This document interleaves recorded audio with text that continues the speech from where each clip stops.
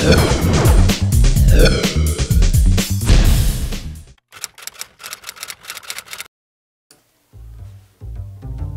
we're going to have a look at Sankey diagrams, which are energy transformation diagrams.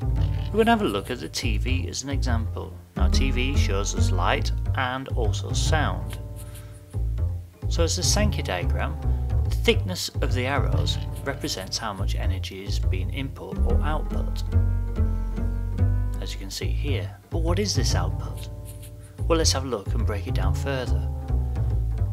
From a TV we can see light and we can hear sound, so they're the two outputs. But we should also remember a great deal of heat is given out for the back of the TV, so that is wasted energy. So the output energies are light, sound and heat.